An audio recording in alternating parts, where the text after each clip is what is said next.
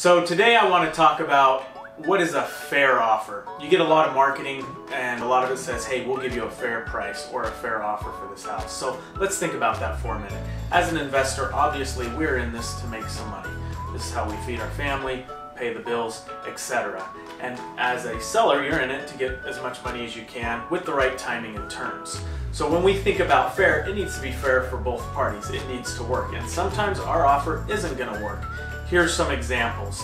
Timing. Hey, we need to move next week. Well, then you're probably going to need an investor to buy it for cash, or if you happen to find a homeowner who has cash, which is very rare.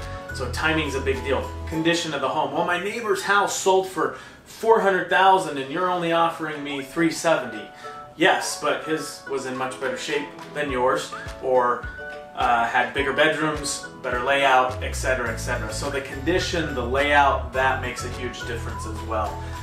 The timing on the closing. Hey, we need to live here for another 3 months because we're building a house. We get this a lot.